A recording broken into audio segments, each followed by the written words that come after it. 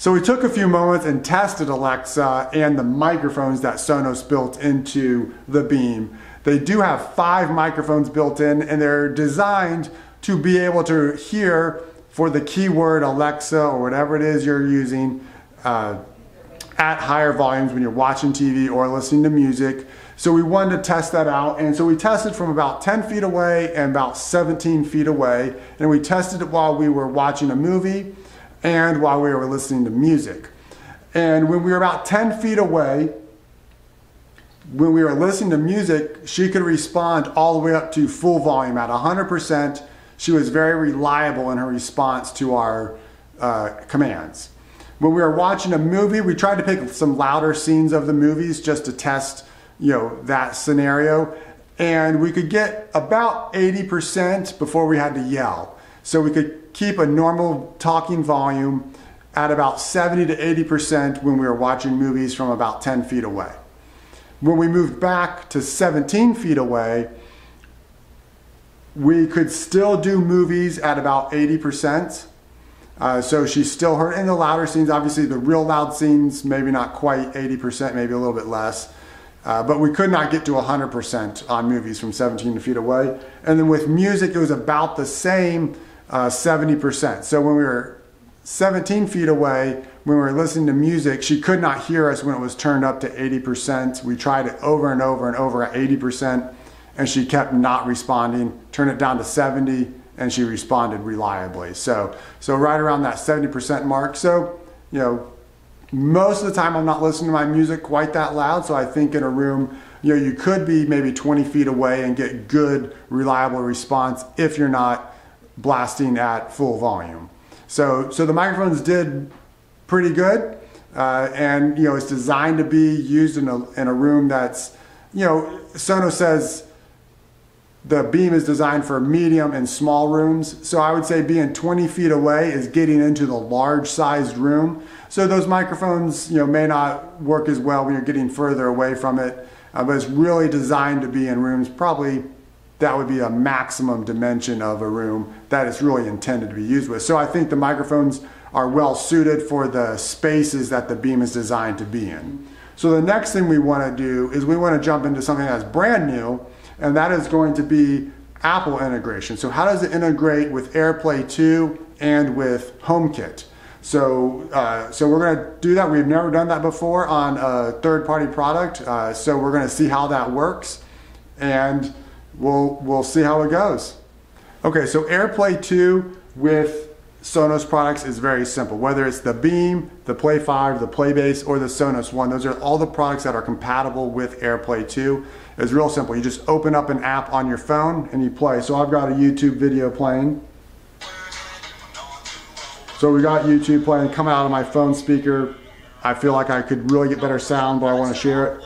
So I can just tap on the share icon in the YouTube app, tap on AirPlay and Bluetooth, and it's going to list all my devices. So you can see in our network we have quite a few Apple TVs set up. But you'll see we have living room, which is the Beam, and then we have a Play 5. So they both showed up right there. So I'm just going to tap on living room,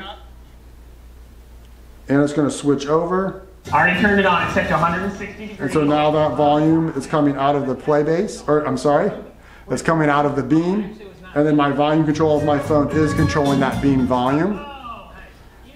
I can also tap on the Play 5. And so now I have the ability right within AirPlay, without going into the Sonos app or anything, I can control my Play 5 volume. So I'm going to mute my living room.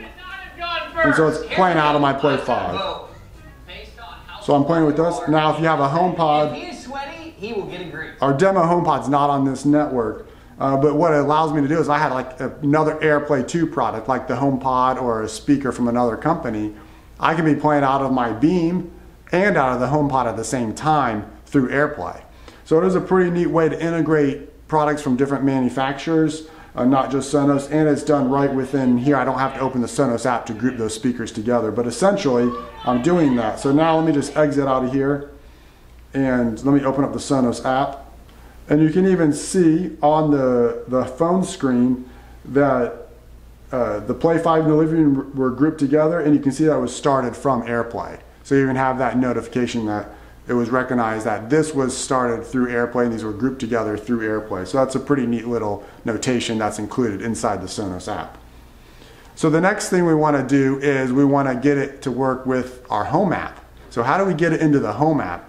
And because that is what's going to allow the Hey Siri function to work from our phone. So we're going to try that out and see how that goes next.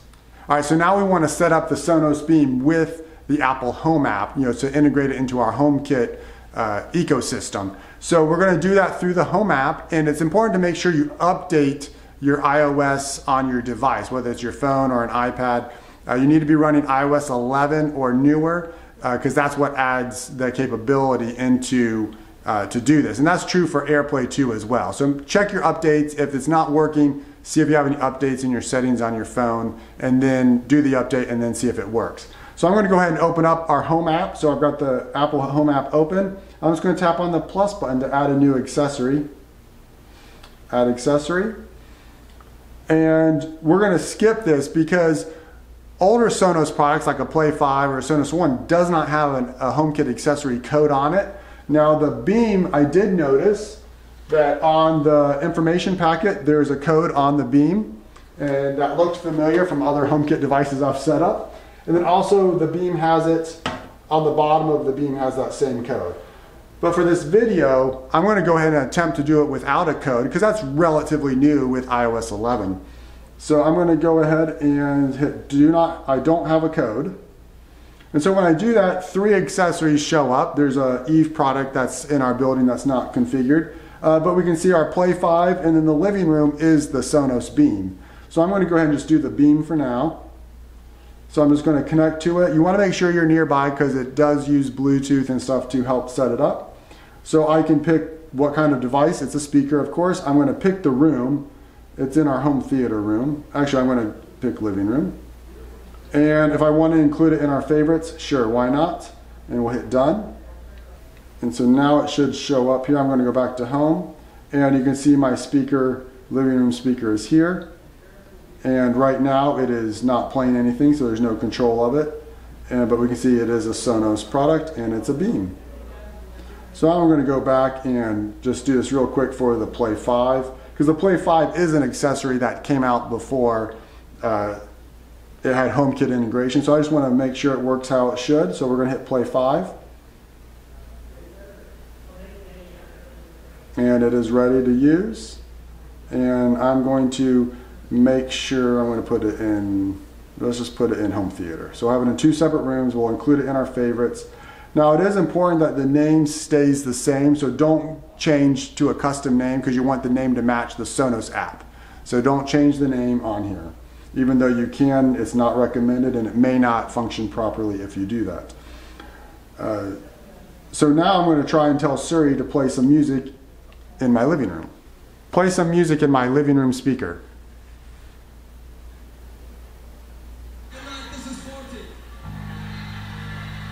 So there it is.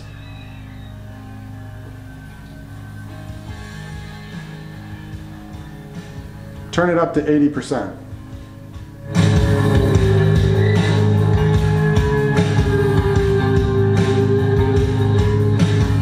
Turn it down to 30%. So you can see it's working. Skip song.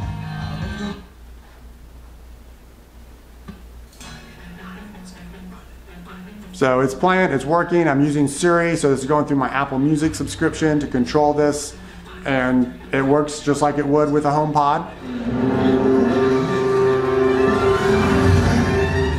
All right, will he get away? We don't know. So we're watching The Incredibles on our TV through the Apple TV, and you'll notice when I was adjusting the volume that we could see the Sonos Beam show up right here, so you can actually see where the volume is, and that's because we're using ARC through the Sonos Beam's HDMI port.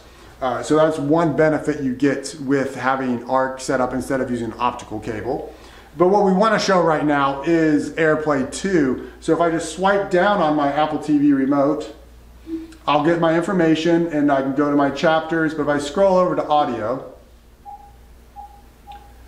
I'm going to get all my AirPlay 2 speakers in my house, on my network. So what I'm going to do is just go over here and I'm going to pick play 5 and I'm going to pick living room. And so now I can control, so now the sound is going to come out of both speakers. So let me get out of that screen, go back, hit menu, and we'll hit play.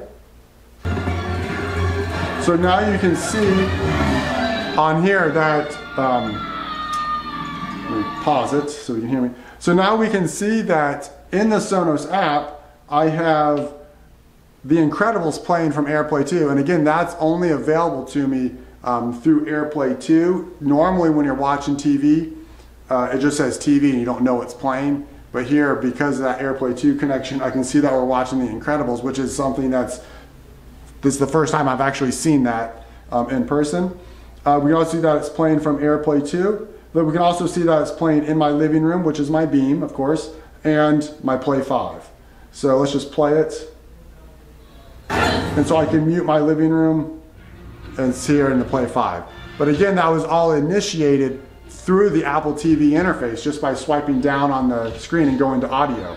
So I was able to pick the speakers, and I could even turn off the Beam completely and only have it coming out of my Play 5, which is over on this side of you.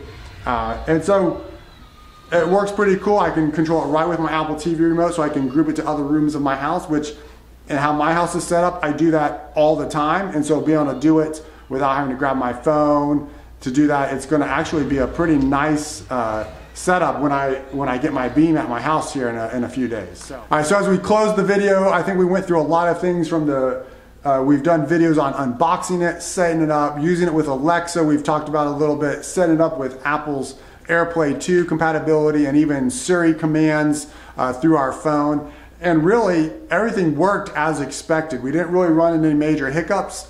Besides our iPad just being old and slow. Of course, that's not the fault of the Sonos Beam at all. But really, things went really smoothly, and there's a few surprises from getting our volume control on the screen to actually being able to see what's playing when we're watching TV in the Sonos app.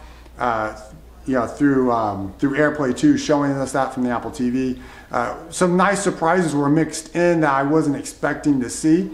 So really, we really give the Beam 2 thumbs up and really encourage you to come check it out and listen to it yourself and see if it's going to find a place in your home. The one thing we did want to mention is just make sure everyone understands this, that AirPlay 2 has certain limitations for using Siri to control your music.